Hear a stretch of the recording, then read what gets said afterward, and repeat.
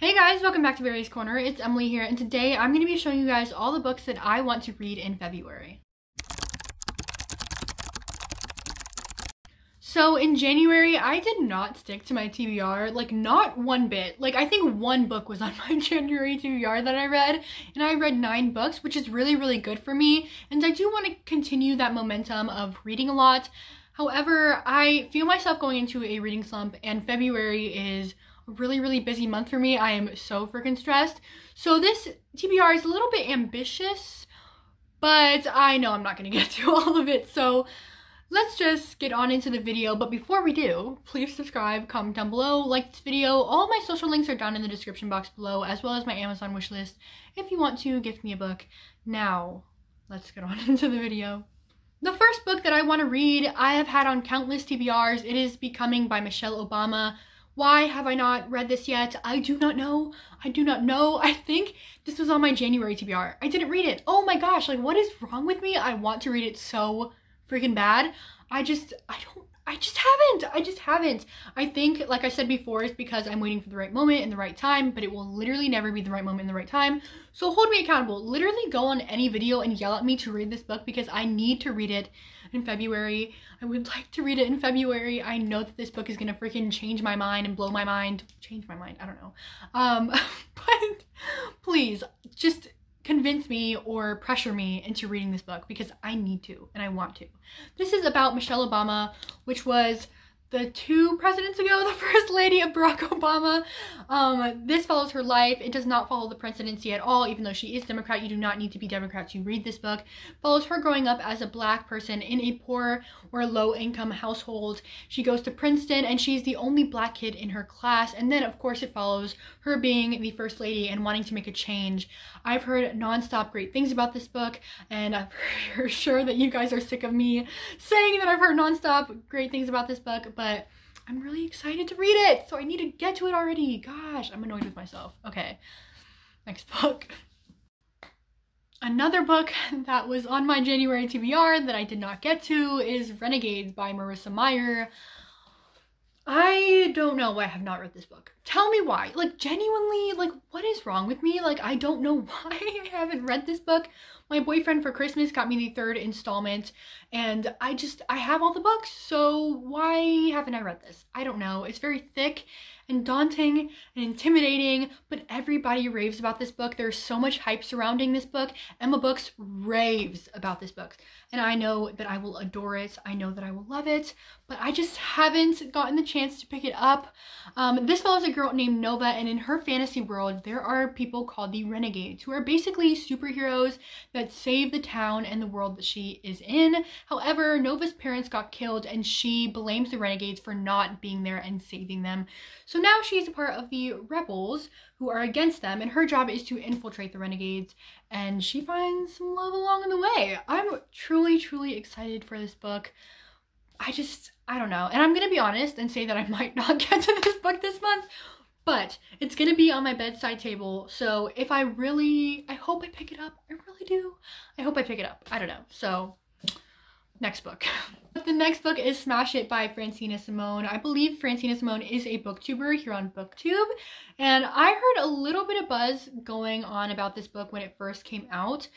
But recently, I haven't heard much about it, but when I read the synopsis, and it was also 50% off at Barnes & Noble's, I was hooked. It is about this girl named Olivia James, and she is done with letting her insecurities get the best of her. So after showing up at a Halloween party in khaki shorts and everybody kind of eyeing her, she's like, you know what, I'm done. I'm gonna make an F it list. So the first rule, I guess, was be bold, do the things that scare you, 2, learn to take a compliment, and 3, stand out instead of stand back. So she starts following this list, and she says yes to a date, and she makes new friends. However, a part of this list is following her heart and who she wants to love. However, she's finding herself falling in love with 3 different guys, and 2 of them are her best friend. Like, come on, tell me that that doesn't sound so good. I really want to not fall into a reading slump, so a lot of these books, other than the first 2, are going to be romance novels, because those are the books that I consume very quickly and that I really enjoy. So I'm really excited to get into this book, and this is an African-American author, which I believe we should all be trying to put on our bookshelves, and I'm very excited to get to this book. The next book I am so extremely excited for. It is The Bride Test by Helen Huang. This is a companion novel to her first novel, The Kiss Quotient, which I absolutely adored. It's such good diversity with Asian representation and autistic representation, and this is kind of in the same realm. This fellow is Kai, who is the cousin of the male main character in the first book, Michael, and he is autistic, and he doesn't really like when people poke and prod at his feelings, and also he doesn't really like when people aren't in his space. So his mother is scared that he is never going to find love and marry, so she takes it into her own hands and find a girl who is of mixed race, which love that representation, to kind of seduce her son. So she finds this girl named Esme, and Esme is like, my family is in really bad financial trouble, and since he is an American, she believes that he will help them out with all their financial needs. So she starts to seduce him, but in the end she really starts kind of falling for him herself. I love the synopsis of this. I've heard kind of mixed things about this book. Like, if you love The Kiss Quotient, this will be very underwhelming and you won't like it, but if you did not like The Kiss Quotient, this will be a lot better. So I don't know where I will fall on that spectrum. I give The Kiss Quotient a 4.75. I don't remember. It was like one of those books that I could not give it a 5 stars, but I loved it so much. So I'm hoping that this will be a 5 out of 5 stars. And there's another companion novel coming very, very soon with another one of the cousins, which I'm so freaking excited because I love that cousin so much. So I'm really excited to read this book. So recently there's a lot of drama going around the Bachelor and Bachelorette community right now. However, I am still watching Matt James's season. So in between then, each episode, I want to read The Selection by Kira Cass. Now, before I have read The Selection, and I honestly really loved it. I give it a 5 out of 5 stars. It was very entertaining. I know it's not a literature masterpiece, but it gave me everything that I was wanting. But then when I got to the second book, I was like, yeah, no, this is not working for me anymore. It's going so slow. And then the third book, I DNF'd. So I have a lot of negative feelings towards this series, and I've always wanted to pick it up, see if I would really truly like it. Maybe it was the timing of everything, but I couldn't because of the negative feelings that I had towards the series. But now I think it's a good time. I'm watching The Bachelor, and hopefully I will enjoy these series. This series, it's not the series, that was bad grammar, but The Selection is about this girl named America, and in her utopian society, this is labeled as The Hunger Games meets The Bachelor because there are districts, and the lower the district, basically the more poor you are. So she's in a pretty low district, and there is this lottery system that happens whenever they want to wed a prince. So one person from each district gets picked, and they get to do sort of like a bachelor and date this prince, and by the end he has a queen or princess, or I believe she becomes a queen. Anyways, not the point. Of course, the main character does not want to go. She has a boyfriend from a lower district, but her family really needs the money because while they're in there, the family gets sent money. So she applies, never thinking anything of it, never thinking that she would get picked, but then in the end, she does. And then it follows her adventure. So I don't know if I'll like it. I hope I like it. I don't know, but these 3 books are on my TBR for this month. The next book I want to read is Since You've Been Gone by Morgan Matson. This is a book that I read in middle school and I absolutely adored. And I let somebody else read it and then they lost it, and that is where my trust issues started with lending books. But I recently saw this at Mr. K's, my local used bookstore, and I bought it for only $3, and I was like, yes, I cannot wait to reread this book because the main character's name is Emily. Like, my name is Emily. Like, that's so cool. So in this book, Emily, she's very shy. She's always in her shell, but her best friend Sloane always got her out of her shell and just made her have a good time. But one day Sloane goes missing, and the only thing that is left is a bucket list that Emily believes that if she follows and does every single thing on the bucket list, Sloane will be revealed, or she will find Sloane. So there's stuff like kiss a stranger, go skinny dipping, steal something, and all this stuff. And then she recruits somebody, kind of like Get a Life Chloe Brown. She recruits somebody to help her fulfill the bucket list. I remember loving this, but not liking the ending. I don't know why. It's been like years. It's been years. But I'm excited to get into this book. It's a little bit of a, it's not that thick. I mean, it's kind of thick. I don't know. But I'm excited, and I hope that all my middle school dreams are fulfilled. The next book I want to read is also by Morgan Matson. It is Save the Date, and I believe this is her last book that she put out. I got this on my 15th birthday, and honestly, mostly because it was signed. But at that time in my life, Morgan Matson was all that I was reading, and I absolutely adored her. This follows a girl named Charlie, and her sister is getting married. She really wants to go because this is the last time her whole family will be together because this house is being sold. However, everything starts to go wrong when the wedding planner quits. The biggest crush that she has ever had attends the wedding, and so much goes wrong. The wedding planner's assistant is really freaking cute. A random dog shows up. So everything's going wrong. It takes place in, I think, in just one day over the wedding.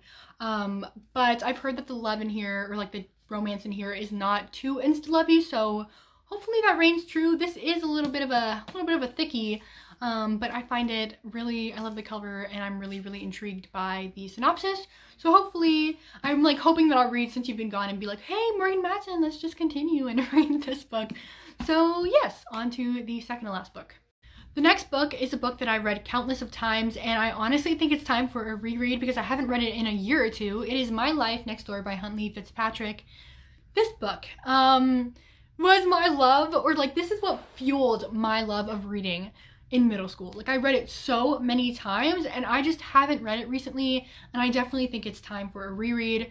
This follows a girl named Samantha Reed, and in her home it's just very neat, clean, tidying. Her mom is like running for governor, senator, I don't really know, but she's somewhere in the political world, and she's very rich and kind of judgmental, especially towards the people next door to her, because their house is a complete opposite. They're very messy, there's so many kids running around, and the mom kind of hates it. So the first thing she said to her child when they were younger, like, do not associate with those people. However, Samantha finds herself falling for one of the kids next door, and she has to hide it from her mom. And then something unthinkable happens, which is like one of the plot twists, so I can't really tell you what happens, but she has to choose between her mom and these people, especially since her mom doesn't know. It's very hard once she finds out the little plot twist. So I'm so excited. This book was everything. Every single time I read it, I always remember giving it 5 out of 5 stars. I haven't heard anybody talk about it recently, but I think I remember people talking about it way back when in BookTube. So if I like it now, I'm definitely going to be telling y'all to read this book. Now, the last book I want to read in February is Unravel Me by Tahira Mafi. If you've seen any of my other videos, you would know that this series is my favorite series of all time. I understand that it has imperfections and Juliet can be a little bit annoying at the beginning. However, I think it's mostly for nostalgia reasons, and I just remember in middle school this was my favorite series, and I absolutely love it. I've reread this series countless of times.